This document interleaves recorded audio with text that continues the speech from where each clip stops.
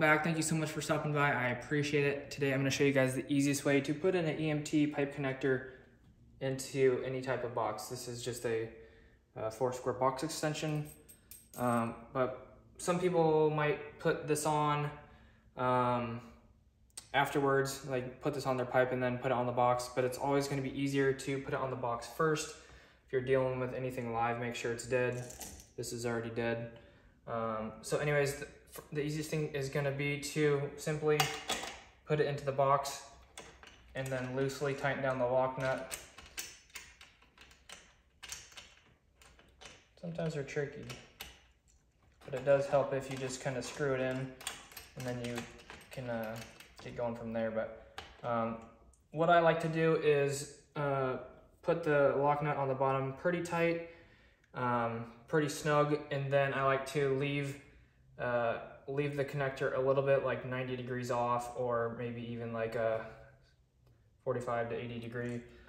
So anyways, you're gonna leave that snug like such. And then what you're gonna wanna do is simply take your channel locks and then you're gonna do that final turn. I kinda like to hold the lock nut on the bottom because sometimes it'll spin. So hold your lock nut on the bottom, take your channel locks, and then simply line it up straight like that. That one was a little bit loose. As you can see, I can probably still twist that. So I'm gonna do it again. So hold that on the bottom, and then sometimes you have to do this a couple times.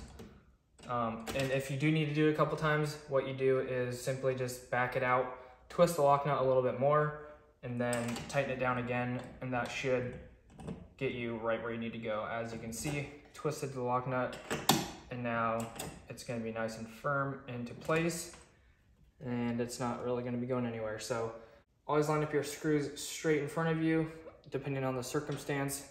If you're doing it in the ceiling or something like that, if you're just doing if you're doing pipe couplings or something like that, maybe you'll be pointing them up in the ceiling or down in the ceiling. If you're doing back to back, maybe one up, one down. But for the most part, you're always gonna be wanting to put your screws straight forward, unless it's going behind sheetrock or something and you have to turn it sideways so the screws don't hit the back of the sheetrock. But for the most part, like I said, 80% of the time, you're gonna be wanting to put the screws straight out in front of you. So that's the easiest way to do it, is with a pair of channel locks. Kind of leave it off, like I said, a little bit off to the side, and then do that last turn nice and tight and straight. So hopefully this will help you out if you're new to the electrical trade. Anyways, thanks for watching. I appreciate it. As always, if you enjoyed, don't forget to hit the like button and subscribe.